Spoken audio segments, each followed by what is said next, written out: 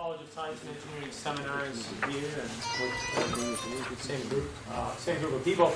Today's is a little different in that, and I won't speak much about Friday's event, but we have a very well-known physicist visiting Armenia, visiting AUA, visiting our president, coming to town over the next few days. And given the topic area, and given our own, let's call it collective areas of expertise, given the gap, I think that's a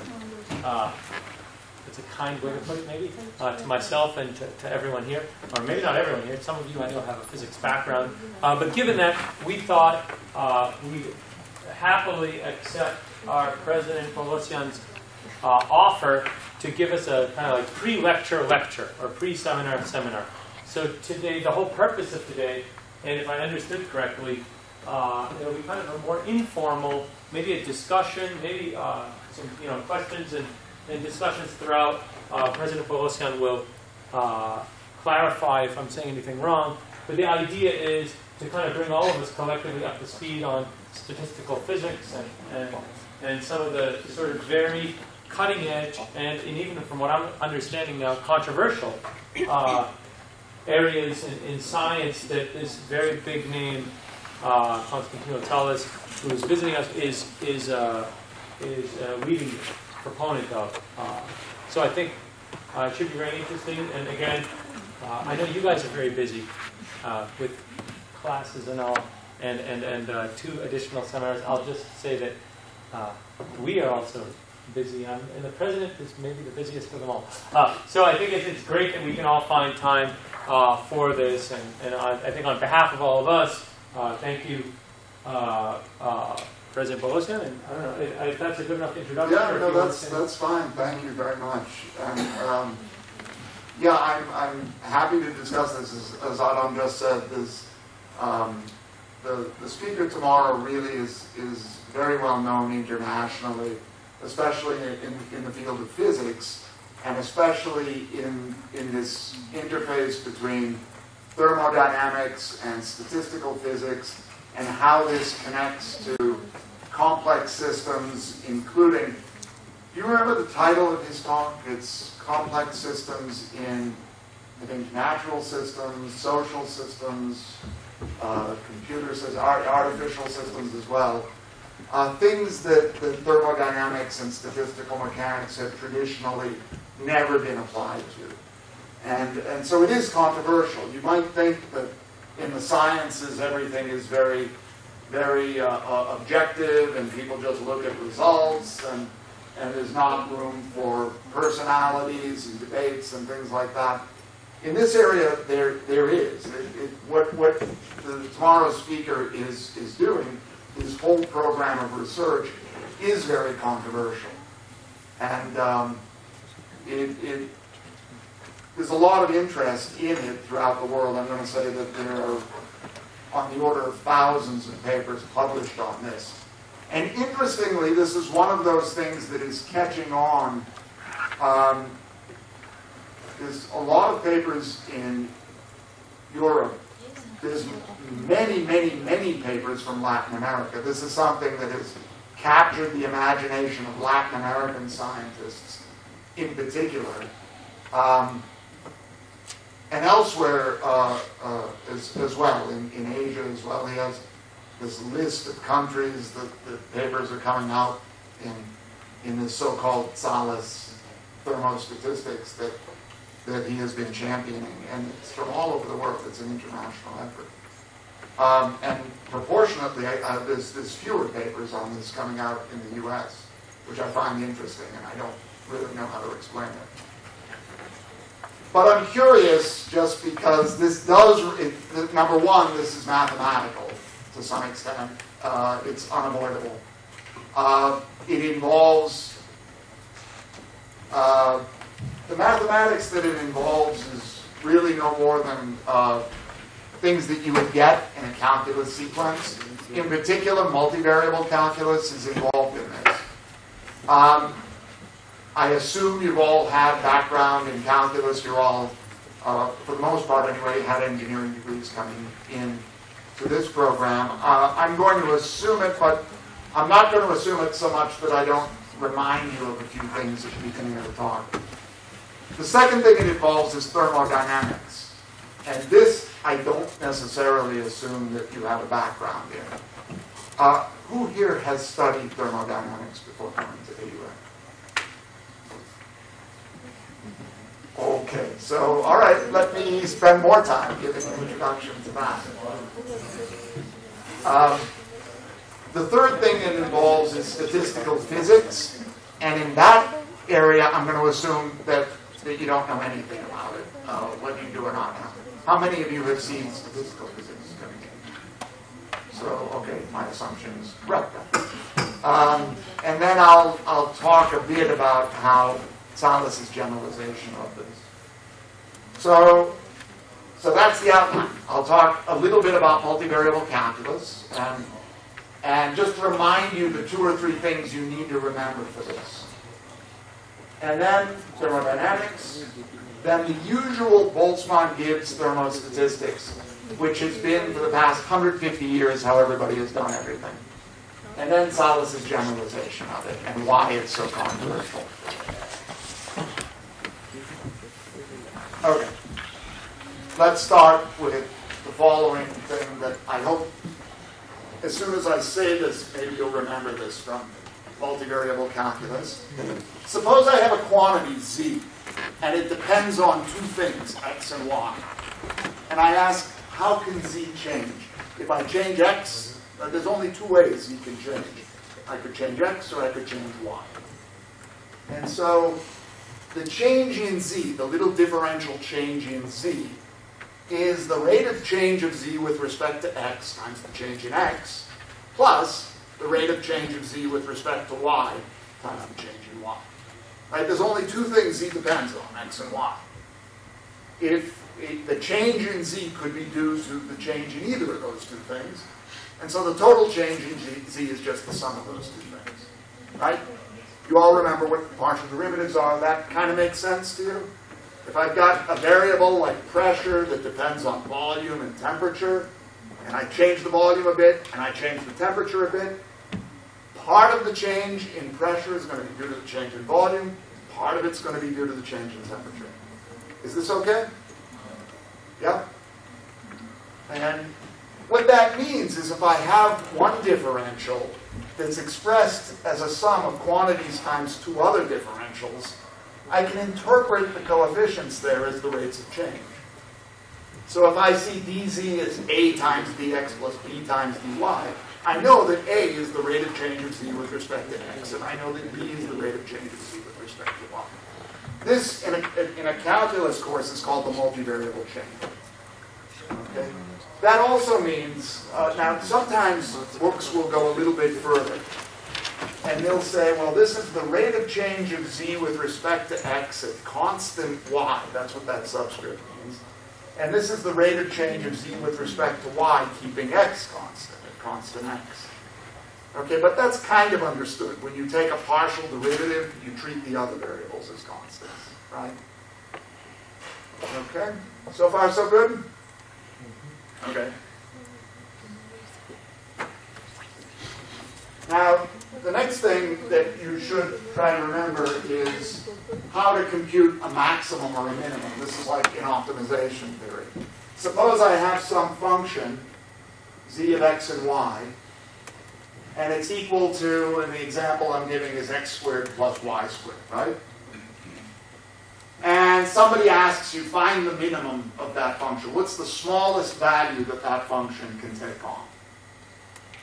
Okay. What is it? 0. Where is it?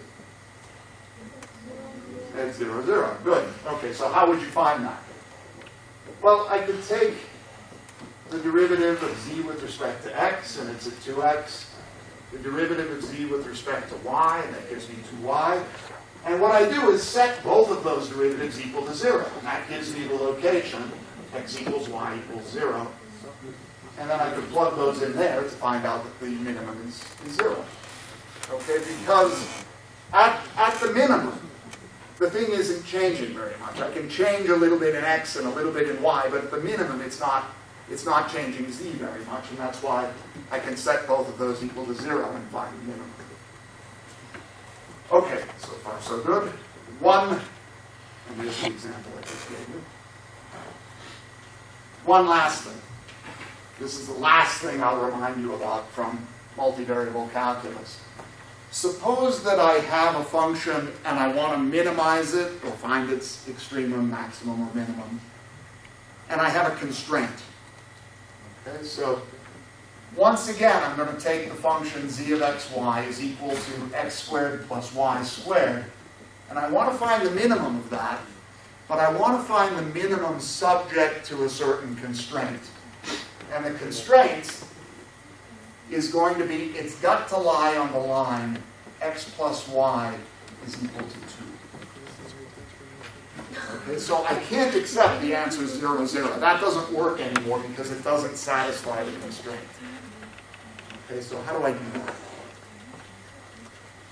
Okay, so let me just show you geometrically what this looks like. That's x and that's y. The contours of constant z are circles, right? With a minimum at the origin. But the constraint says that the solution has to lie on this straight line. Where is that line? X plus y equals 2 is a line that goes like this. It intersects the x-axis at 2, 0. It intersects the y-axis at 0, 2. And it's a straight line, so it goes right through both of them. So now you know where the minimum is going to be from this geometric picture. You know it's going to be right about there somewhere. It's not going to be at the origin anymore. How do I find it? Okay, so there's a couple ways you could do this. One way is you could solve this for y, right? So y is equal to 2 minus x.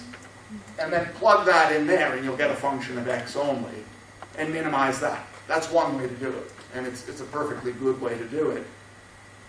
The trouble is that sometimes the constraints are difficult to solve for one variable or the other. Right? You can't easily solve for them. Is there a better way to do it? And there is, and I'm not going to tell you why it works, but I'll tell you what it is. The other way to do it is to say that that's your objective function. That's the function you're trying to minimize. Define this to be, what did I call it, W? Define this thing here to be the constraint function. Okay, so that's the constraint function. And this is the objective function. And the trick is the following. I'm going to define a new function, u, to be the objective function plus a constant times the constraint function. Okay? And now the trick is, so in this case, what is that? In this case, that's x squared plus y squared plus lambda times x plus y. The trick is this. Minimize this function. Right? So take the partial derivatives of this thing and set them equal to 0. So if I do that, du dx is 2x plus lambda. Du dy is equal to 2y plus lambda. And I'm going to set those equal to 0. Now I've got a problem. I've got 2 equations in 3 unknowns. Okay, what's the third equation that I need? The third equation is the constraint. Right, so now x plus y is equal to 2. Now I have 3 equations in 3 unknowns. Solve them. It's easy. You can all solve that. And what you'll find is that x is equal to 1, y is equal to 1, and lambda is minus 2. That's the location of the minimum. Okay, so all you have to do is take the objective function, add a constant, and this constant is called the Lagrange multiplier.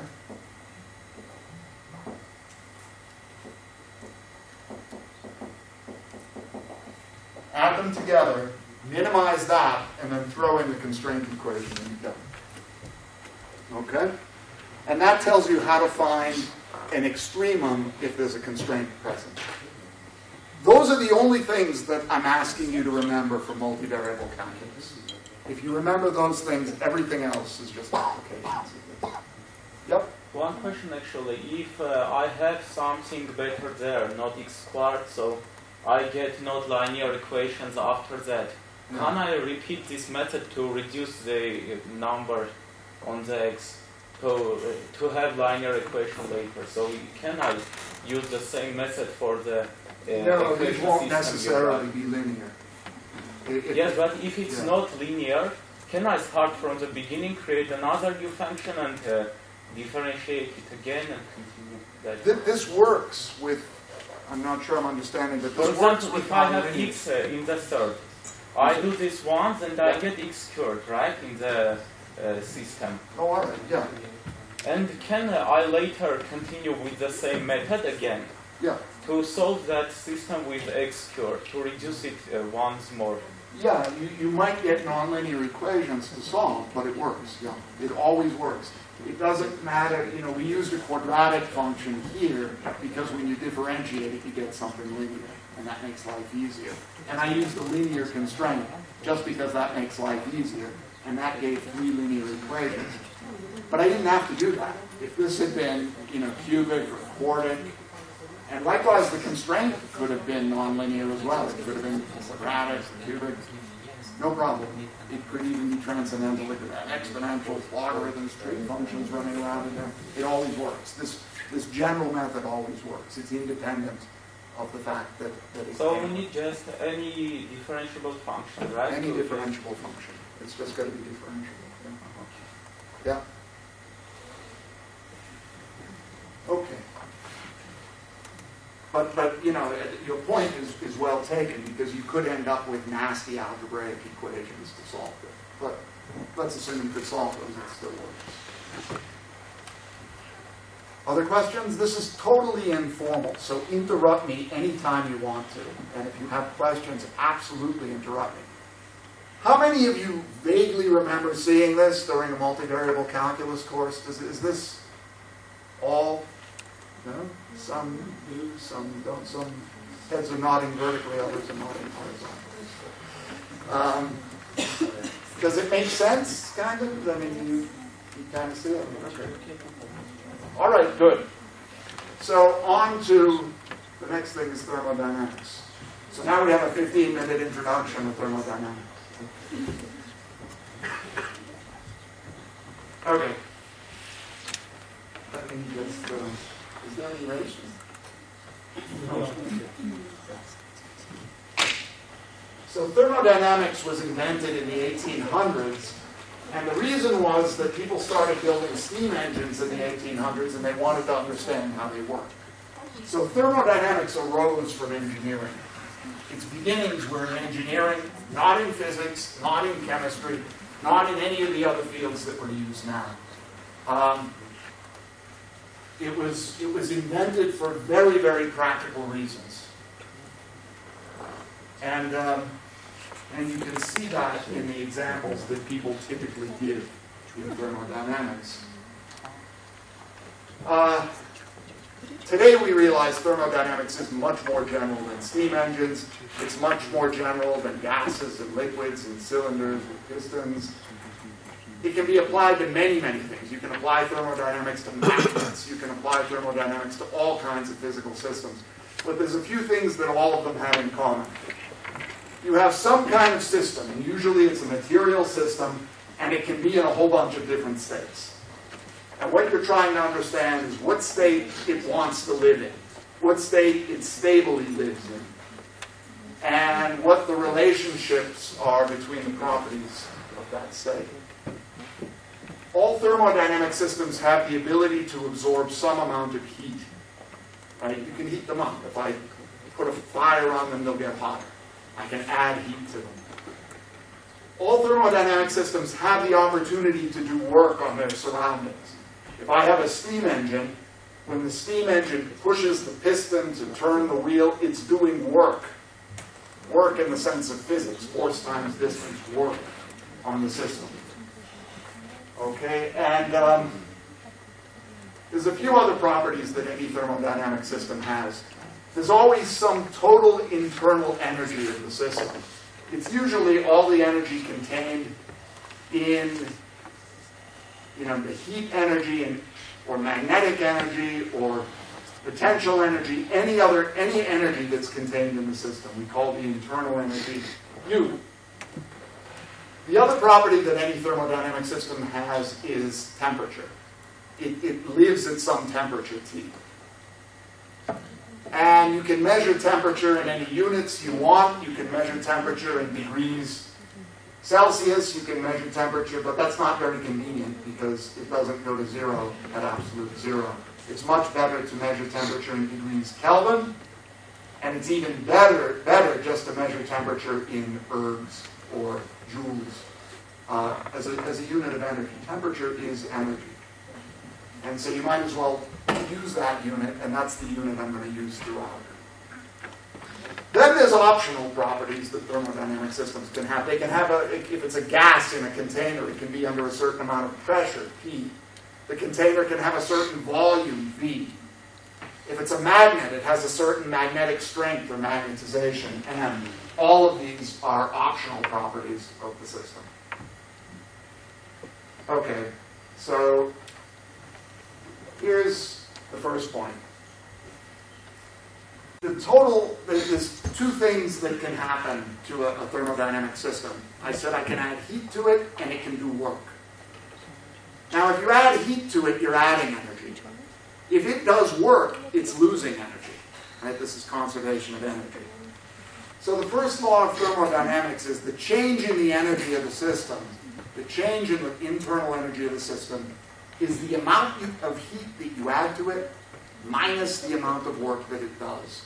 If you add a bunch of heat to it and then it turns a wheel, well, the amount of heat you add is energy going in.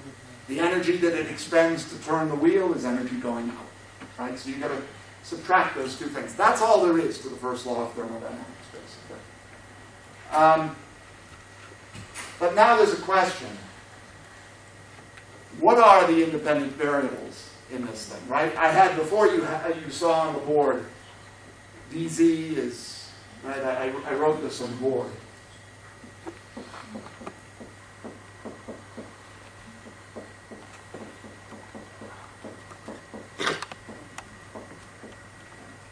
Okay. In this case, the independent variables are x and y. Those are the variables you can change. The dependent variable is z. That's the thing that changes when you muck around with the independent variables, right? So, in this case, what are the independent variables? We don't really know yet. You might say, well, they're dq and dw. Maybe heat and work are your independent variables. Unfortunately, they're not. And people in the early 1800s realized this. What they realized is, suppose, and this is the classic example of a thermodynamic system, suppose that I have a cylinder and it's filled with gas or liquid or vapor or something like that, and I have a piston that I can push up and down. I can compress the gas or I can let the gas expand. And now, and I might be able to hold this thing at a temperature T, right? I can put this thing underwater, and I can keep the water at a temperature T. And now I have two ways to cycle the system. I can push down on the gas, or I can let up on the cylinder and expand it. Another way to cycle the system is I can change the temperature T. I can lower the temperature T, or I can raise the temperature T. And so in one case I'm changing the volume, V. In the other case I'm changing the temperature, T. And now suppose I go around a loop. Suppose I compress the gas, lower the temperature, and then expand the gas, and then raise the temperature to come right back where I started from. When I'm done, the temperature is the same, the volume is the same. Okay, so I've taken the system through a cycle. Air conditioners and refrigerators do this kind of thing. You compress the gas, you change the temperature, you expand the gas, you change the temperature back, and you've gone through now a thermodynamic cycle. And you know what? If you do that, the amount of heat in the system when you come right back to the beginning won't be the same as when you started. And the work that the system has done on the environment won't come back to 0. Q and W are not functions of the state of the system. Right? So dQ and dW here are not really the differentials of anything. There's no function Q that depends only on the state of the system. I can take the system through a cycle and come right back to where I started, and Q will be different. It's not a function. There's no function Q that's the differential of. Likewise with work. There's no function W that if I go around the cycle, I come right back to where I started from. And that's a problem. For this reason, there's many textbooks that don't like writing it that way. And they'll put a little slash through the D or some other notation like that to emphasize the fact Q is not a function. W is not a function. They don't exist. dQ is just the amount of heat that you add, but it's not a function of the state of the system. That's a problem. And the first 50 years of thermodynamics, from 1800 to 1850, I would argue, people spent that whole time trying to figure out what the right independent variables were for this equation. Questions about that? Does that kind of make sense? If you don't stop, you can charge it.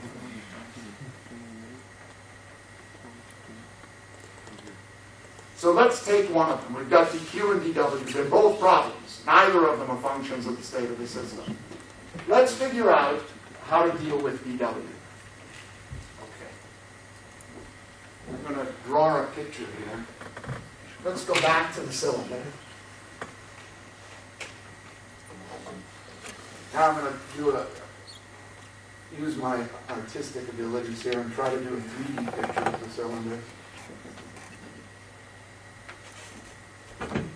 Can you kind of see what that is? Right. So now you're pushing it up and down there.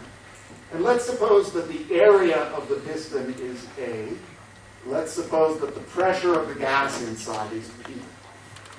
Okay? And let's suppose that I move the piston a distance. Let me call this distance, it's small, so let me call it dx. Okay? And suppose that the gas we're talking about the gas doing work on its environment. So the gas is going to expand, it's going to push the piston up a little bit, right? Work is force times distance, right? Oh, thank you. Okay. This is energy saving. I see. You're not moving enough, I guess, huh? So that's a little bit too dark. Top. Yes, a little bit. Okay. You can still see this. Yeah. Okay. What's the force on that piston?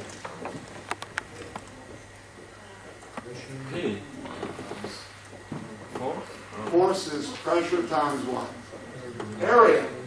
Right? So the force that's being exerted on the piston is pressure times area. Now what's work?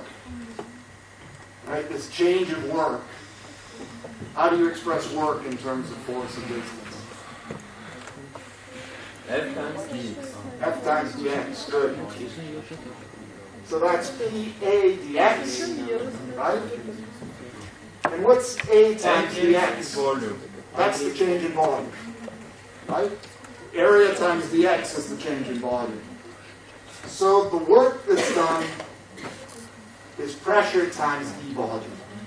That's the thermodynamic work that's being done on the piston. Yeah? So now we can write the first law like this. Yeah? And what's the advantage of doing that? Remember, dW doesn't depend on the state of the system. It's not a function. It's not a real high function. V certainly is a function. Right? When I go through a cycle, the volume has to return back to where it was. Obviously, if I'm going back to my initial position, the volume will be the same. Volume, we know, is a real live thermodynamic quantity. It depends on the state of the system. If I cycle the thing, the volume comes right back to where I started. No problems there. We've solved the problem now in the second term. We still haven't solved it in the first. Okay, so And by the way, internal energy is also clearly a thermodynamic state. Energy is something real, it's something you can measure. Volume you can measure. It depends only on the thermodynamic state. Two things have different energy, they're in different thermodynamic states. Two things have different volume, they're in different thermodynamic states. But heat is one of those things where I can cycle the thermodynamic state, come back to the same volume and temperature, and the heat content will change. It's still a problem. So how do I deal with that? And now this one, well, for the first 50 years of thermodynamics, from 1800 to 1850, people didn't know how to deal with that.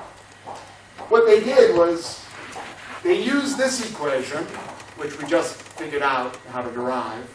They knew that. They knew that steam engines had to obey this equation. And then they also used some equation of state for the system, for the gas in the system. Now, in high school, many of you will have learned the ideal gas equation of state, right? Pressure times volume is proportional to temperature, right? You've seen this, I'm hoping, at some point.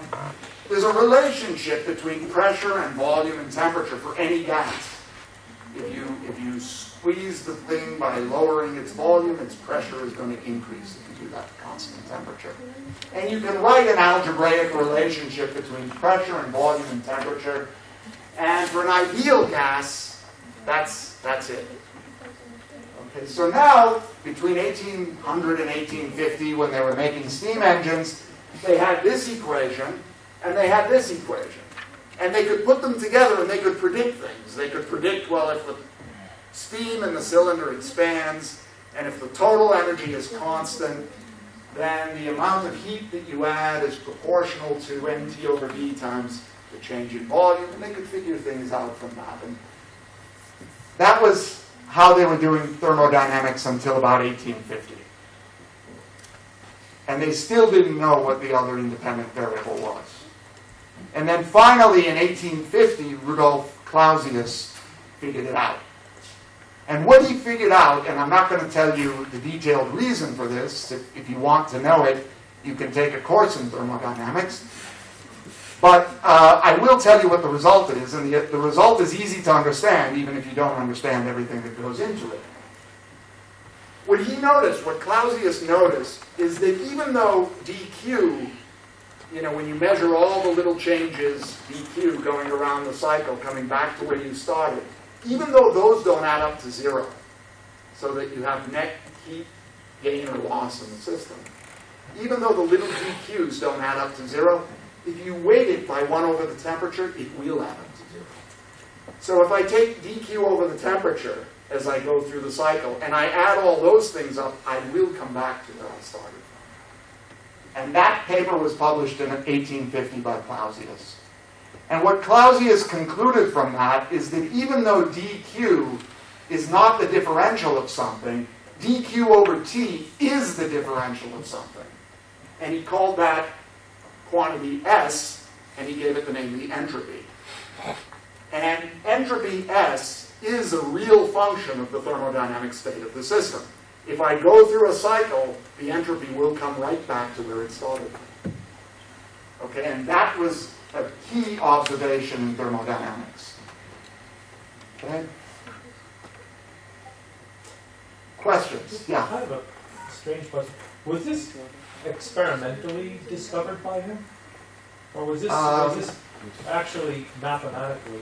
More mathematical. It was, so if you take a course in thermodynamics, one of the things that you'll be forced to study early in the course is the idea of a Carnot cycle. And that's where this idea came from. But even that could have been experimentally I think conducted, right? It certainly was motivated by experiment. Right, because steam engines, if you think about them, are constantly going through cycles. Right? All a steam engine does is cycle all day long.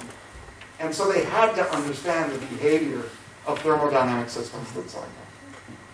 And so I think it was motivated by experiment, and then people like Carnot and people like Clausius scratched their head and thought about it a lot, and then they came up with that key observation. So I'm eliminating a lot here, but that's the point. Even though dq isn't a differential, ds is, and S is called the entropy. And that means that now, if ds is dq over t, that means dq is tds, right? So just like we put dw as minus pdv, we can now put dq as tds. And the first law becomes this. Okay? Questions? And now you see what the independent variables are, right? The independent variables are entropy and volume. Energy, internal energy, depends on entropy and volume. And now, if you keep that multivariable calculus theorem in the back of your mind, right, you can easily read off that the rate of change of energy with respect to entropy is temperature, and the rate of change of energy with respect to volume is minus the pressure. Okay? And now everything is a thermodynamic variable. This was the state of thermodynamics in 1850. And it's been, aside from details, it's been, and embellishments, it's pretty much unchanged since. Now Clausius figured out the right independent variables to measure energy in terms of were entropy and volume. And you could even figure out what the partial derivatives are of energy with respect to those quantities. And those partial derivatives are very useful. One is temperature, the other is pressure. They're two of the most fundamental things you can measure. Questions about that? Now, let's suppose that, so entropy and temperature, entropy and volume are now considered the natural independent variables in which you can measure energy. If you know the energy in terms of entropy and volume, you can take partial derivatives to get temperature and pressure. Of course, if you know U is a function of S and V, when I take those partial derivatives, I'm going to get temperature as a function of S and V. And I'm going to get pressure as a function of S and V, right? But now what I can do is, once I have temperature as a function of S and V, and once I have pressure as a function of S and V, I can eliminate S between those. And when I do, what am I going to get? If I eliminate S between those two things, I'm going to get pressure as a function of T and V. And what's that? The equation of state, right? So in other words, from this approach, I can derive the equation of state. I don't have to give it separately as a separate bit of information. If I know the energy as a function of its natural variables, S and V, that's as good as knowing the equation of state and more. Okay, that's everything you can possibly know about the system thermodynamically, if I know energy as a function of S and V. I can actually derive the equation of state from that. I can now start thinking about changes in energy, changes in temperature, changes in volume. All of that I can figure out. I can figure out exactly what my steam engine is going to do. I can figure out what the efficiency of it is going to be. All of that I have. I just need to know U in terms of S and V.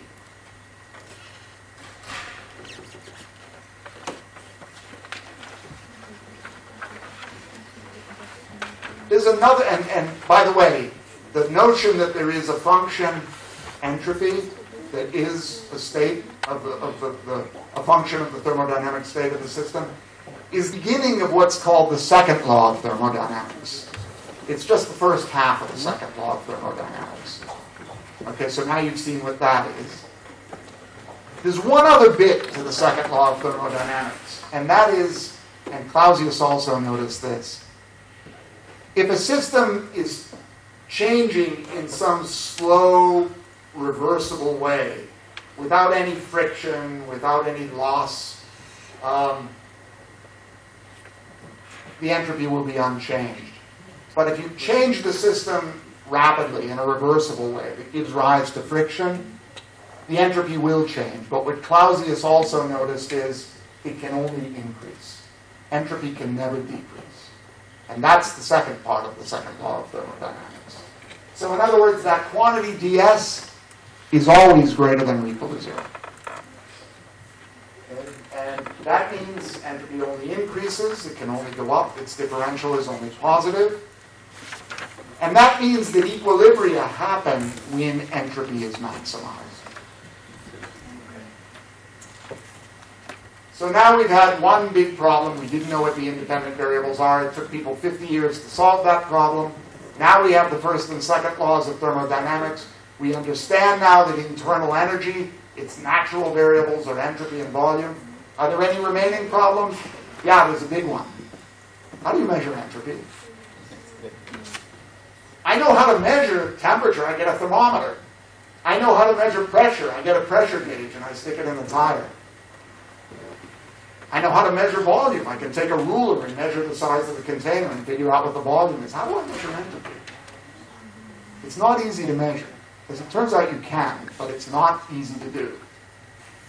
You really don't want to have entropy being one of your independent variables, and it's kind of unfortunate that it turned out to be one of your independent variables.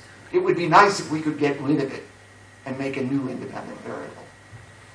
Okay, is there a way to do that? Yeah, there is.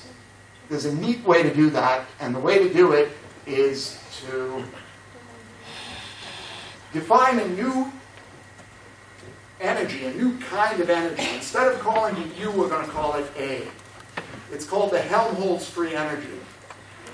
And it's equal to U minus the temperature times the entropy.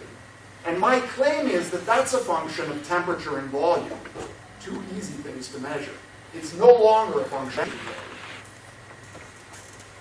Now, you might say, how do you know that's not a function of entropy? I see entropy on the right-hand side of this equation. Okay, how do you know that A, the way that I've constructed it there, is not a function of entropy? I'll show you how. I can differentiate A with respect to S. If I do that, I get du ds minus T. Right? If I differentiate this with respect to S, I get T. So I get du ds minus T, but remember that du ds is T. So that's T minus T, or 0.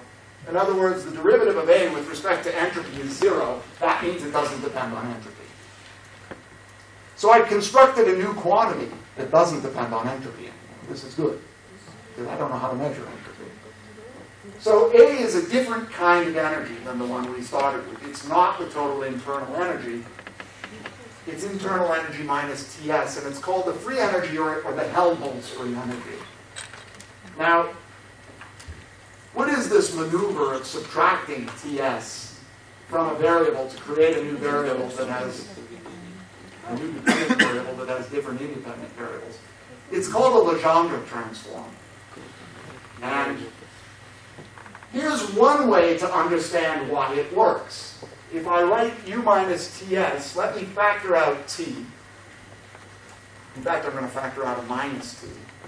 And so then I get S minus 1 over temperature times U. From here on in, whenever you see beta, it means 1 over the temperature. Turns out the inverse of the temperature is more useful than the temperature itself. So we give it a special name. We call it beta. Okay, so I'm writing A is negative T, S minus beta U. Now remember, S in equilibrium, we maximize. You get an equilibrium when S is big.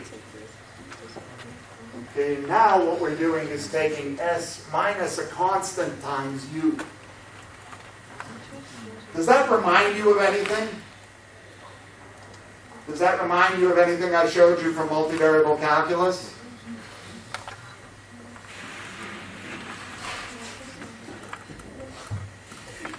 Beta looks an awful lot like a Lagrange multiplier, right? By maximizing S at constant internal energy, I would introduce the Lagrange multiplier beta and maximize this quantity instead. The only thing is, if I stick a negative sign in front of it, I've got to minimize that quantity. So minimizing the free energy is the same thing as maximizing the entropy at constant energy. That's a really, really good thing to do, because energy is conserved in systems. If energy is conserved, then you want to keep that constant when you maximize entropy. You don't want to maximize entropy and let the energy fly all over the place. The energy can't fly all over the place. It's conserved. You want to minimize, or rather maximize entropy at constant energy. And you would do that with a Lagrange multiplier. And what you're seeing is that the free energy does exactly that. If I minimize the free energy, I've got my maximum entropy state at a constant energy. And that's why this is so useful. So that is basically my 20-minute introduction to thermodynamics. And the result of it is that you really want to minimize the free energy of the system. The free energy of the system is the energy of the system minus temperature times entropy. Entropy emerges as a natural variable. And by the way, there's one other way that you can see that V and T are the natural variables, independent variables to understand the free energy. I'm defining A to be U minus Ts, right? So what's the differential of A? Well, it's the differential of U minus, and now I do the derivative of the product thing, right? It's the first times the differential of the second plus the second times the differential of the first.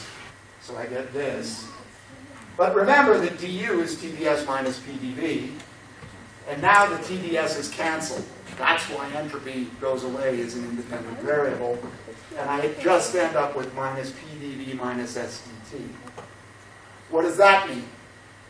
Well, once again, you use that theorem over there for multivariable calculus, and you can see the derivative of A with respect to temperature is the negative of the entropy, and you can see the derivative of A with respect to volume is the negative of the pressure.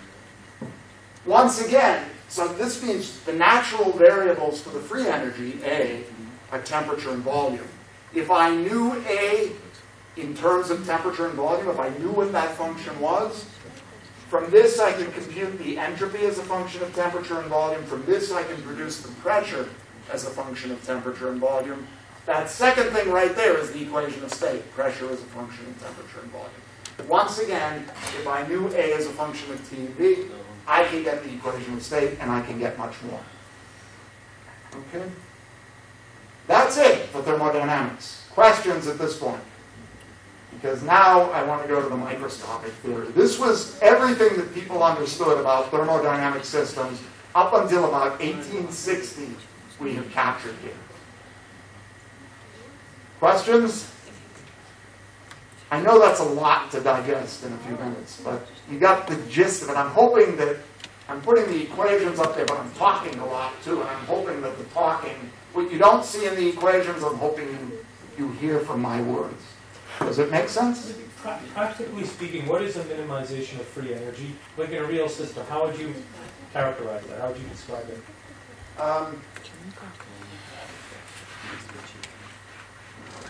Suppose that I have a system, and I have some way to capture its energy just as a function of temperature and volume.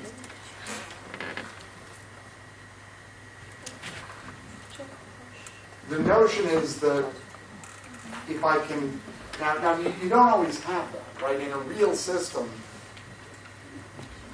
if I change the temperature, I'm going to kind of change the energy. Likewise, the volume. And I'm going to produce heat as I do that. If I have some way of it's very difficult to intuit physically what free energy is, but if I have some way of measuring energy as a function of temperature and volume, the notion is that's the thing you should minimize in order to figure out what an equilibrium is. Here's one way to understand it. And this is for irreversible processes, right? It's an irreversible process, something with friction that will take you to that minimum of free energy. Why is it that energy minima describe equilibrium? Suppose I have a little valley here, and I put a ball in there, and there's friction. What's going to happen? The ball is going to roll down to the bottom of the valley, right? In other words, the ball is seeking the minimum of potential energy. Energy minima tend to be equilibrium, dynamical equilibrium. But in the case of this mechanical system, it's easy to see. In the case of the thermodynamic system, it's really difficult to get an intuition for it. But the free energy is to the thermodynamic system what the potential energy is to the ball in the valley. The thermodynamic system tends to roll down to a minimum of free energy, the same way the ball rolls down to a minimum of potential energy. That's one possible intuition. It could be, if I may, describe very easily. Let's say we have the equilibrium temperature here. There is all different energy flows are cancelling them out, so there is nothing that goes. And we all of a sudden bring a cup of tea, hot cup of tea here, and naturally hot cup of tea will give its energy to the surrounding, and the total energy will increase, but the energy of the cup will decrease. It's one situation. If we will bring cold cup into the room, its temperature will take energy from the surroundings, and the total energy of the system will go so that there is no more any exchange. Yes. That's the key. If there is no more exchange, that's the equilibrium. That's the coffee cup being at the same temperature as the room is like the ball being at the bottom. It's where it's happiest. And the thermodynamic system will eventually approach that point. Other questions? Okay, so what happened in 1860 to screw all of this up? The atomic theory came along. And people stopped believing that gases and liquids were all smooth and continuous down to microscopic levels. They began to understand that there were atoms. The idea of molecules didn't quite come along yet originally. In the beginning, people knew there are particles down there somewhere. And if you keep chopping things down fine enough, you're going to get to the point where there's individual particles moving around, banging into one another. And they're just too small for us to see, but we know they're there. And they began to understand this around the end of the 19th century. And how might you understand thermodynamics in this picture? Well, the internal energy is then the sum of all the kinetic and potential energies of these molecules or atoms banging around with one another. You add up all the kinetic energy, you add up all the potential energy, and that's got to be your internal energy. There's nothing else down there. That's all the energy there is. So the internal energy, these atomists wanted to say, is the sum of all the kinetic and potential energies of the atoms in the system. What's the temperature? Well, by this way of thinking, the temperature is the average kinetic energy of an atom in the system. What's the pressure? Well, if I have a wall of the container, the atoms are banging into it, and so they are exerting a certain amount of force per unit area on average on the wall. The atoms are constantly hitting the wall. Right? In a time average sense, they're exerting a certain force per unit area on the walls. That's the pressure. So pressure is atoms banging into walls. Temperature is average kinetic energy of an atom. Total internal energy is the sum of all the kinetic and potential energies of everything. And somehow this microscopic theory had to be reconciled with the macroscopic theory. Now, there are some fields in which this reconciliation has been achieved. There are other fields in which this reconciliation has not been achieved. I would argue that economics is a field where we have microeconomics, we have macroeconomics, and we still don't know, after 50 or 100 years, how one is derived from the other. In physics, we were fortunate. They figured it out. Back in the 1860s, 1870s, it was realized how you could derive thermodynamic properties just from the idea of molecules hitting one another and exerting a force on one another. And that's what I'll show you next. Okay? And this was done by Boltzmann, working in Germany. It was Gibbs working in the United States, and Maxwell working in Scotland. 1860s, 1870s. So now we have to get a new framework. We have to, instead of thermodynamic states, we're going to call thermodynamics is our macroscopic theory. And it has macroscopic states. If we go down to atoms, we have many, many, many more states. Right? The atoms individually have velocities, they have positions, and in order to reproduce the microscopic state of the system, you would have to put every atom in exactly the same place to get exactly the same microscopic state. There are zillions, infinities of microscopic states of the system. Many, many more than there are thermodynamic states. And what that means is that many times different microscopic states correspond to the same macroscopic state. Right? If I have two states that differ just because at one moment one atom is in the same place but headed in a different direction, that's going to correspond to the same macroscopic state. There's many, many microscopic states corresponding to the same macroscopic state. They're much more fine-grained. Thermodynamic states are coarse-grained, microscopic states are fine-grained. Now, let's pretend for a moment that these states are discrete. Let's pretend that we could count them. There's microscopic state number 1, microscopic state number 2, microscopic state number 3. Let's pretend that we could count them. In reality, in classical mechanics, you can't. There's a continuum of states at the microscopic level. Ironically, in quantum mechanics, you can count them, right? You get discrete energy states, quantum mechanically, that states can be in. Quantum statistical mechanics is arguably easier than classical statistical mechanics for this reason. You can sum over discrete states in quantum mechanics.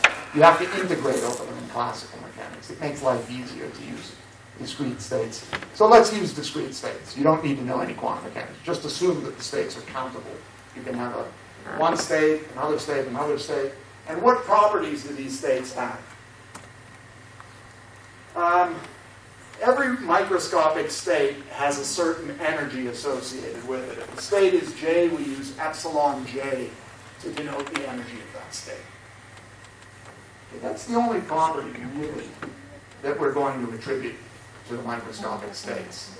Now that epsilon J may depend on the volume of the container, it may depend on a lot of other things, but that's all we're going to assume. Here is one way of understanding what Gibbs and Boltzmann came up with.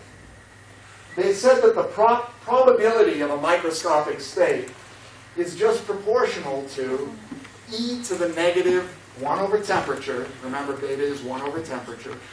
E to the negative beta times the energy of that state. 1 over z is just a proportionality constant. Okay? So the probability of state J is just the exponential of minus the energy over t. Now, for the moment, let's regard that as a postulate. Let's regard that as like an axiom. We're going to take that to be true, and let's see what happens as a result of that. And then I'll show you how that doesn't need to be the most fundamental postulate, but how that could be derived. Okay, first of all, let's figure out what the proportionality constant is. Okay, 1 over z, this proportionality constant. Well, there's one thing that we know about probabilities, and that is they all have to sum to 1. Right? If the system has probability pj of being in state j, if I sum over all of those states, it's got to be in one of those states, right? So if I sum over those, I'd better get 1. Right? And that means I can pull out the 1 over z. And that means that z is equal to this. Z is just the sum over all states of e to the minus 1 over temperature times the energy of the state. And that quantity turns out to be very important, and we call it the partition function of the system.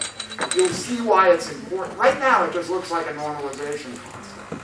You'll see why it's so important in a moment. Notice that it's a function of temperature, because beta is 1 over temperature. It's a function of volume, because these energies may depend on the volume of the system. Okay, but we'll just call it z for now. And right now, it just looks like a proportionality constant to you. Okay, so again, this is a postulate. Boltzmann and Gibbs and Maxwell tell us it's true, so we're assuming it's true. And now we know the probability of the microscopic system being in any particular study. If that's the case, how do you compute a macroscopic quantity? Well, suppose you want the energy. All you do is take the probability that the system is in state K and multiply it by the energy at state K and sum over all K. You're taking an expectation value, a probabilistic weighting of all of the states, right? If the system has probability P0 of being in state 0 and the energy of state 0 is E0, then I multiply those together. I just take a probabilistic weighting of all those energies, and that will give me the macroscopic internal energy of the system. Okay, and we denote that by the expectation value. We use angle brackets for that. Okay, so if I know the probability, if I know the energies of the microscopic states, this gives me a way of figuring out what U is. That's the thermodynamic U. That's the internal energy of the system. Right? You're just taking a probabilistic weighting, the probability of each state times the energy of that state. Now, already we can see an interesting thing that we can do here. If that's true, then here's another way you can understand that. You can take a look at that sum there. Notice that if I take this quantity here, which is the partition function z, right, and I take the derivative of it with respect to beta, that derivative with respect to beta is going to bring down a minus ek. It's going to give me exactly this, except with a minus sign. Did you see that? If I take the derivative of e to the minus beta ek with respect to beta, I pull down a minus ek. So this sum here with the ek is just the derivative of this thing when you recognize the following. We just arrived that the internal energy is the negative beta derivative of the logarithm of the partition function.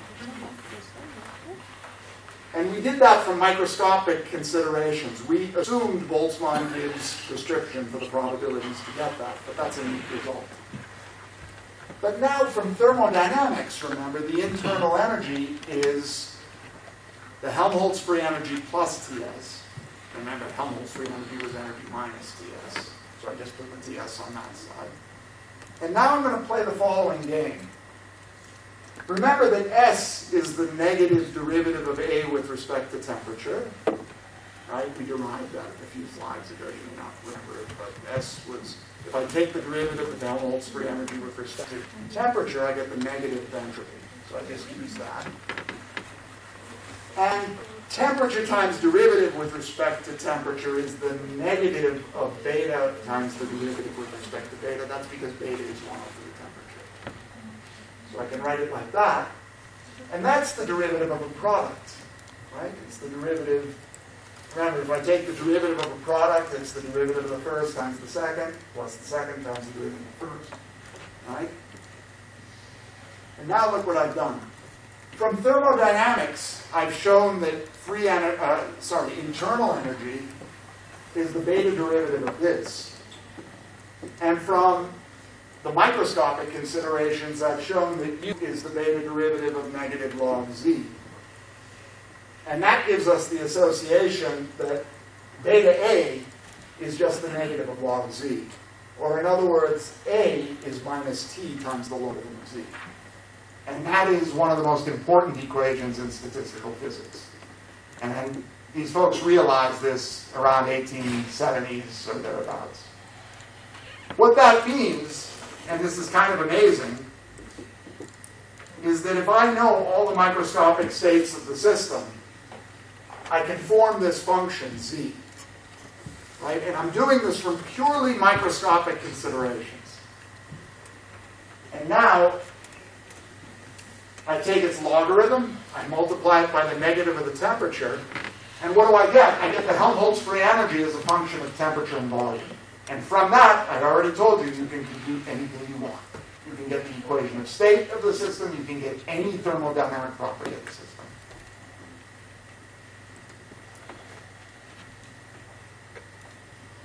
questions about that. That is the big connection between microscopic and macroscopic. That's the thing that you can start playing things that go on the atomic scale, and from it you can derive something like an equation of state. And 100 years of statistical physics has been spent playing with this idea. And it's had great successes over the course of the last 150 years. Now, how am I doing on time? It's 3:30. Can I continue a bit more? Yeah? Just let me give you one example. And if you don't understand this example, don't worry. I'm really out to give you just the gist of this theory, the general ideas of the theory, so that you understand the intellectual tradition of how thermodynamics gave rise through atomic theory to statistical physics, and statistical physics can describe everything that thermodynamics can do and even more. All of that is important to understand. And let me give you one example. And the example is very simple. It's the ideal gas. Suppose I have a bunch of atoms in a container, and there's no potential energy between them. All of the energy is kinetic. Okay, 1/2 mv squared is the kinetic energy of a particle, right? People remember that from physics. So I've got a box. I've got n particles in the box, n atoms in the box. And the particles have mass m. Little atoms bouncing around, each one has mass m. And the box has volume v. And we're keeping the box at a temperature T. What's the energy inside the box? Well, we're saying there's no potential energy. These things somehow thermalize, but they don't hit each other at all. And how do you describe the microscopic state of the system? What do you need to describe the microscopic state? Well, you need all the positions and all the velocity components of all the molecules. Each particle has how many position coordinates? In 3 dimensions? 3, right? Each particle has an x, y, and z coordinate. And each particle also has 3 components of velocity, right? So for every atom in the system, I've got to give you 3 positions, x, y, and z. I've got to give you 3 components of velocity, vx, vy, vz. Okay, so that's 6 numbers per atom I've got to give you in order to describe what's going on in there. If there's n atoms, that means I've got to give you 6 n numbers to describe the state of the system. All right, now in terms of those, what is the energy? Well, the energy is 1/2 mv squared for each molecule. And, sorry, there shouldn't be a j there. That should just be v. It's 1/2 mv squared for each molecule, and that is 1/2 m times the sum of the squares of the 3 components for the first atom, plus the sum of the squares of the 3 components for the second atom, plus the sum of the squares of the 3 components for the third atom, etc. There's going to be 3n variables there added up and squared. We're assuming all the atoms have the same mass m, so I can factor that out. Right? So the energy of the system is m/2 times the sum of 3n quantities, all of them squared. And those 3n quantities are the velocity components of the atoms. What's the partition function then? Well, it's e to the minus beta times the energy, summed over all the states of the system.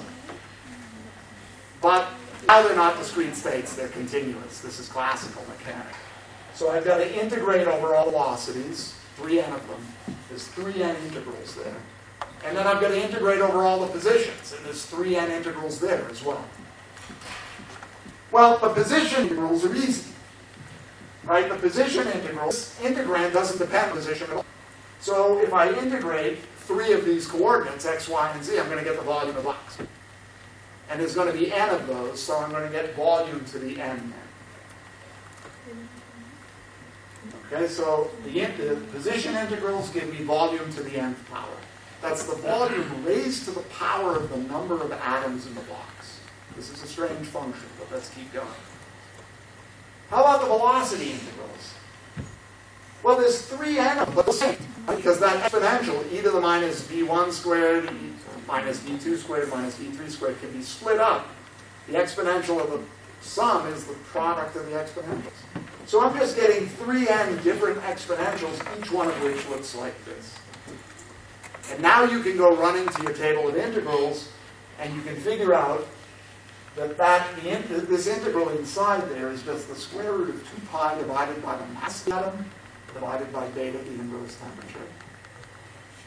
And the square root of something raised to the 3n power can be expressed as 3n over 2, because square root is half power. And 1 over beta is just the temperature, so I'm going to put your numerator instead of beta in the denominator. And look what I've done. I calculated the partition functions. Wasn't all that difficult. And now, according to our theorem, the free energy is minus the temperature times the logarithm of this. But when I take the logarithm of this thing is made to take the logarithm of. It's all powers here, right? When you take the logarithm of a power, the power just turns into something that multiplies. If I take the logarithm of v to the n, I get n log v. If I take the logarithm of this beast, I get 3n over 2 times the logarithm of what's inside. The logarithm of what's inside includes the logarithm of t plus the logarithm of a bunch of constants. So this is I'm going to differentiate this, so I don't care what the constants are. This is the only part that matters.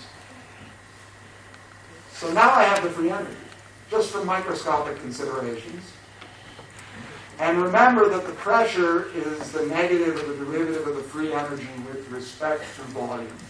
The derivative of that with respect to volume, and I get that minus the pressure is minus nt over v, or pressure times volume is proportional to temperature. And we just derived the equation of state of the ideal gas from assuming that it was little molecules bouncing around. Yep. Part of the ideal part of this statement that there is no potential energy? Yes. Is that the only? Is there anything else? Yeah, there's one other thing. That we're also assuming that the atoms have zero volume. That they don't exclude any of the volume available to the system. And that's what allows you to the end. So those are the only two things that go into the word ideal? Those are pretty much the only two things that go into the word ideal. Now, there's a way to fix up this argument to include potentials between the atoms, but it's much harder to demonstrate. And it's called the Meyer. I'm sorry? Is this attractive? I mean, the potential. Yeah, you could put in both attractive and repulsive between atoms. Usually, what happens between atoms is they attract one another for a while, but then if they get too close, they repel. And you can include that in there, and the study of how to include that in this calculation can be found in statistical physics books under the name of Meyer cluster exponentials and that kind of thing. So you can do it, but it's harder to do. This calculation is relatively simple. But it should be striking to you that we started with nothing but the notion of particles banging around with kinetic energy 1/2 mv squared, and out came the equation of state of the ideal gas. That's an amazing connection between the microscopic and the macroscopic. It was a question. Can we have a control over microscopic level to specify direction of the atoms? They can now manipulate experimentally individual atoms. It's very hard to do, I think, but it can be done. They can keep individual atoms in little potential traps and manipulate them with lasers and that kind of thing. All of this theory assumes that you don't know the detailed microscopic velocities of the particles. All you know is the probability that they'll all have this particular set of velocities. And everything, as you noticed, everything in this theory is in terms of probabilities. Right? So this is assuming that you don't know. If you knew all of the microscopic positions and velocities of the particles, in principle you could use the laws of mechanics to follow each one of them individually. Notice that this method did not require you to do that. So it's statistical in nature. Other questions?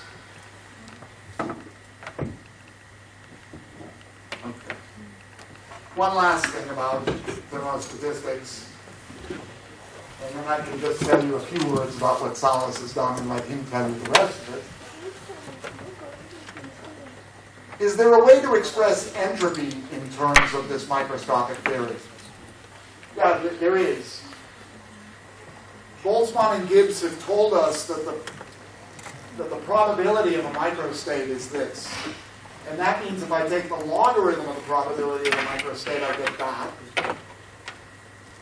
But now from thermodynamics, which we've now connected to, we know that the entropy is minus dA dt. And that's equal to this, just from A being minus t times the logarithm of z. And now that pk-ek sum can be written in terms, thanks to this, that beta ek that's sitting in there, can be written as log p minus log z. And remember that the sum of the probabilities is 1. So this first term is minus log z. It cancels that thing and you're left with this. So the entropy of the system is just the negative of the sum of the probability times the logarithm of the probability. How many of you have seen this before in a different context? You get p log p summed over all the states of the system, and that gives you the entropy. Does it remind you of anything? Coding theory, maybe? Shannon entropy. Good. Good. Very good. So, yeah, it should strike you as kind of amazing that the notion of Shannon entropy, which is completely there for information theory, pops up in the entropy of a thermodynamic system. It's the same p log p, and all of the properties of Shannon entropy that you learned in CIS courses, for example, are true for the entropy. It's amazing that this idea that Clausius started in 1850 of finding this new thermodynamic variable combined with atomic theory leads to something like the Shannon entropy for atoms. That should strike you as kind of amazing. And again, this is, I think, one of the great successes of statistical physics. There's one thing that should bother you a little bit more, and that is, where on earth did e to the minus beta times the energy come from? You just assumed that at the very beginning. I told you, Boltzmann and Gibbs proclaimed e to the minus beta times the energy. It led us to some nice results. Where did it come from? So one way that you can understand where it came from is to say that that's not the fundamental thing. The fundamental axiom that we should have taken is not e to the minus beta times the energy. The fundamental axiom we should have taken is that the entropy is this. By the way, this formula for the entropy or something like it is carved on Boltzmann's tombstone. You can go to Vienna, Austria, and on his grave is this formula. So something like that formula, not exactly. I haven't made this pilgrimage yet, but one of these days, if I'm ever in Vienna, I want to see this. You could have started with this. You could have said, this is our fundamental postulate. Entropy is equal to this. And once you know this, if I maximize the entropy at constant energy, I can derive the e to the minus beta t, e to the minus beta energy. In other words, the Boltzmann-Gibbs probability distribution is derived by maximizing this entropy at constant energy. Okay, that's another way that you can axiomatize this theory. All right? But now you might say, well, where does p log p come from? What is so fundamental about p log p? Why should I believe that the entropy is p log p? Well, there's an important quality of entropy that you want to preserve, and p log p preserves it. And that is the following. Suppose that I have two systems. Suppose I have two containers of stuff, A and B. And they have nothing whatsoever to do with one another. Right? And maybe this is one container of gas and another container of gas. And the probabilities of this we'll call PA sub I, And the probabilities of this system we'll call PB sub j. Now the number of microstates might even be different in the two cases. That doesn't matter. Okay? This system can be in a bunch of states, and that's not an exponent, by the way. That's just a label. Okay, so, all right, now I've got these two states. Suppose I say that I don't want to consider them separately. I want to consider them together. That's one single thermodynamic state. Well, if this had Na microstates, and this had Nb microstates, then the total has Na times Nb microstates, combinatorically, because this one could be in any one of Na states, and this could be in any one of Nb states, right? So there's a total of Na times Nb states, and so the probability of the whole system, such that the A part of it is in state I and the B part is in state J, these are independent systems. So the joint probability is just the product of those two. Right? Now let's see what that gives us about the entropy. The joint entropy, the entropy of the whole system, is the sum over all the states of both systems together times that, P log P for the whole thing. But if PAB is the product of PA and PB, then the log of the product is the sum of the logs. And remembering that the sum of each one individually has got to be 1, right? If I sum PA over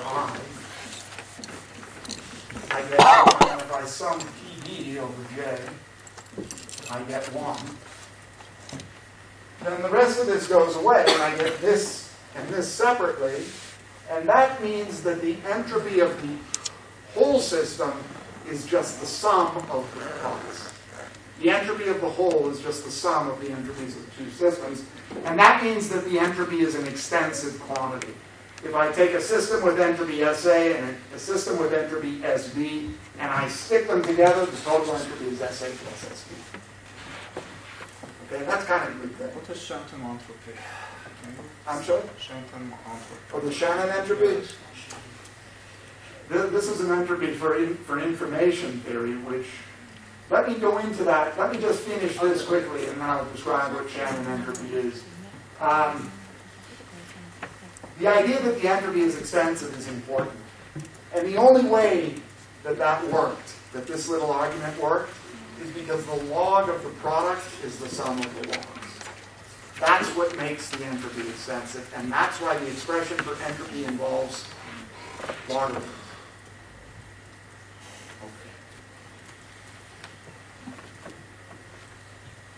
So now you could take as your fundamental postulate, the entropy is extensive. The entropy is additive. If you have the entropy of the whole is the sum of the entropy of the class. Take that as your postulate. From that you can derive the Boltzmann-Gibbs form for the entropy, this thing. From that, you can maximize that at constant energy and get the Boltzmann-Gibbs probability distribution. And everything else follows from those. So now, shortcomings of this theory. It works brilliantly for computing thermodynamic properties of solids, liquids, and gases. We did it for the ideal gas, but its use by Feynman, for example, to compute the specific heat of helium, of liquid helium, is arguably one of the greatest achievements of 20th century physics. It's one of the best things that you could compute using a pencil and paper in the 20th century, basically. It's a fabulous paper, and it uses nothing more than what I've showed you so far. The trouble is, when it works brilliantly, but when it fails miserably. And there are systems that we know this whole program doesn't work for. Any systems that have long-range interactions, this doesn't work well for. Gravity, right? Holding together a cluster of stars. Terrible. This doesn't work at all. A plasma, where you have electrons with long-range Coulomb interactions between them. This doesn't work well at all. People can't use Boltzmann-Gibbs statistical physics to compute the statistical properties of these things. If they have long-range interactions, long-time memory, long-range correlations, power law tails, all of these things seemed to cause Boltzmann-Gibbs theory to fail, and nobody knows why. Mind you that for many, many things it works wonderfully, but there is a whole class of problems for which it doesn't work. What did Tsallis do? And I'm going to let him tell you most of what he did, but here's the idea. You all know the story of geometry in the 19th century, right? For everybody up through the 20th century was forced to learn Euclid's postulates of geometry. Everybody had to read Euclid's Elements. Everybody had to learn how to do geometric proofs. People believed that if anything was absolutely fixed, it was geometry.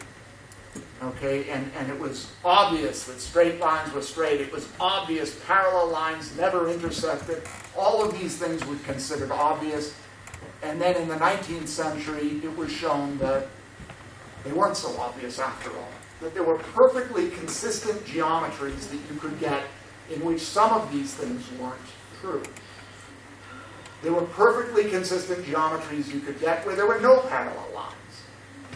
No line parallel to a given one. There were perfectly consistent geometries that you could have where there were an infinite number of lines parallel to a given one. There were perfectly consistent geometries that you could derive in which the sum of the angles of a triangle did not add up to 180 degrees. It was possible to have not just one geometry, but many, many, many different geometries. And in order to figure out what the other ones were, all you had to do was negate one postulate, and that was Euclid's parallel postulate. Right? If that wasn't true, then many other possible geometries opened up. The parallel postulate looks a little bit out of place in Euclid's Elements. It says that if I have one line and one point external to it, there's only one line through that point parallel to the given line. All the other postulates are much simpler than that. I'm assuming you all studied high school geometry and encountered this. By denying one postulate of geometry, people like Lobachevsky and Gauss and others opened up the possibility that there were many, many different geometries. Then came Einstein and Hilbert in the beginning of the 20th century, who showed that, you know what, some of those other geometries are actually useful in nature. Tsallis tries to do the same thing in statistical physics. What's the postulate he negates? It's the extensivity of the entropy. The postulate he negates is that the entropy of the sum is the sum of the entropies. The entropy of the whole system is the sum of the parts. If that's not true, there's nothing forcing there to be a logarithm in the expression for the entropy. If that's not true, you're going to get something different from the Boltzmann-Gibbs probability distribution. And if the Boltzmann-Gibbs probability distribution isn't true, you're going to get different results for everything that you compute. The way that he did it is so mathematically elegant that it's worth just considering it for 1 minute. Instead of the exponential function, he defines the q exponential. We're going to call it e sub q to the x. And it's defined in this way. Now, if I take the limit of this expression as q goes to 1, and you dust off your calculus books to remember how to take limits, you'll find that in the limit as q goes to 1, the q exponential of x is just e to the x. We're also going to define the q logarithm in this way. Okay, and once again, you dust off your calculus books, you find that the limit as q goes to 1 of this quantity is just the ordinary logarithm. Moreover, these two quantities, like the real exponential and logarithm, are inverse functions of one another. The q exponential of the q logarithm gives you the same number back, and the q logarithm of the q exponential gives you the same number back. They're inverse functions. Now, how do you do these limits? Again, get out your calculus books, remember how to do L'Hopital's rule, because you can see this is an indeterminate form. As q goes to 1, this is u to the 0 minus 1, which is 1 minus 1, which goes to 0.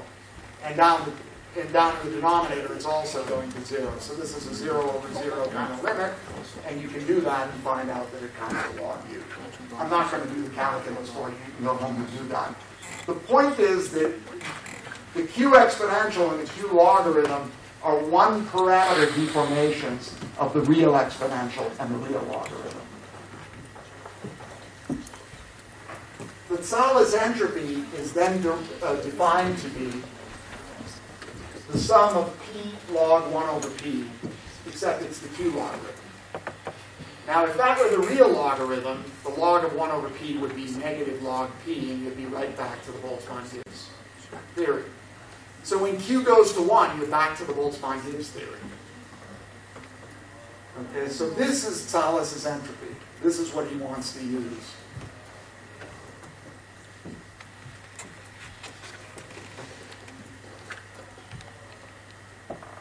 He has one other postulate. He says when you compute the internal energy, instead of just weighting the internal energy by the microscopic energy by the probabilities, weight them by the probability to the Q power. And when you do that, you'd better normalize it by dividing by the sum of the probabilities. He calls this the Q expectation value of the energy. Use that expectation value to get the internal energy, and use the Tsallis entropy instead of the Boltzmann-Gibbs entropy. The whole theory reduces to Boltzmann-Gibbs when Q is equal to 1. So Boltzmann-Gibbs is a subset of Tsallis entropy. It's one case. But what Tsallis claims is that sometimes this theory works better when Q isn't 1 to describe physical systems. By the way, from that entropy and holding this constant, you can figure out the microscopic probabilities. They are Q exponentials instead of exponentials of minus beta times the internal energy. And the constant, the normalization constant, is 1 over the Q partition function, which is defined the same way with the Q exponentials. The amazing thing is that thermodynamic properties like this one, which we derived earlier, still work. They don't care. You can derive upwards all of thermodynamics, and it all still works. The only things that don't work are additivity and the entropy. The Q entropy of the whole is not just the sum of the parts, it's the sum of the parts plus 1 minus Q times the product of the entropes of the parts. And again, notice, when Q is 1, it works. It's additive, it's extensive. When Q is not 1, the entropies don't add. Depending on whether Q is bigger than 1 or less than 1, it can be super additive or so-additive. What has he applied this to? He's applied it to fluid turbulence, which is not well described by statistical physics. He's applied it to gravity, globular clusters of stars. He's applied it to particle physics. He's even applied it to the motion of little hydra, one-celled creatures running around in water. He's applied it to things that you wouldn't usually apply statistical physics to. The frequency of words in linguistics. Pure electron plasmas, low-dimensional dynamical systems of much too low dimension. You might not think of applying statistical physics to it because it's so low-dimensional. But there are problems. What he's done is to define a whole set of theories of statistical physics, not just one. Is there any a priori way to know what Q is? For many systems, we know Q equals 1 works. Boltzmann-Gibbs theory is Q equals 1. If you give me a system for which it doesn't work, is there any way that I can know what Q is before I go into this? So far, no. Can Q be related to other properties of the system? And why does this particular deformation of exponentials and logarithms work? Why this particular deformation of the entropy with Q? Why does this work and others don't? Nobody knows the answers to these questions. But the comparison with experiment is striking. It often works. So, again, just as there's many different kinds of geometries, what Tsallis claims is that there's many different kinds of thermostatistics. Some of these seem to be able to describe certain phenomena better than Boltzmann-Gibbs. And it could be nothing short of a revolution in statistical physics, but there's all kinds of questions that remain to be answered. I hope that that was helpful in giving you some of the background, including the mathematical background of what he's doing, so that when he talks tomorrow, or I guess the next day, it's Friday, you know, I think you'll go into it really understanding what he's doing. He's trying to change all of statistical physics in such a way that it accommodates complex systems, systems with long tails, long-range correlations, long-range forces. That's what he's out to do. There's 150 years of really good results based on Boltzmann Gibbs, but we know it doesn't work for everything. And it's a big challenge to figure out what it can be used for next. I went on a long time. I did before. Good. So thanks for your attention. I hope that was helpful in your understanding Friday's lecture by Tsallis. He's a very famous guy and very well known throughout the world, but there is some controversy associated with him and his theories. Not everybody believes this deformation of statistical physics that he's done. Good, thanks. Very short question. Yeah. For certain models, which Q's are revealed? It seems to be less than one in most cases. Well, For example, and I can explain where this comes from, but it requires a longer explanation. The globular clusters of stars, and in deriving the radial density profile of stars in the globular cluster, Q equals 4/7 works for certain, I think it's 4/7 or 3/7. For certain theoretical reasons, that value works. That's one of the few cases where you can start with the microscopic dynamics and figure out where the Tsallis entropy comes from. Most of it is just empirical. Most of it is he takes experimental results and he tries to fit it. I have a feeling that over the next 48 hours, or maybe more, we can continue this maybe offline, if you will, or informally. I think so. Thanks. Okay, thanks.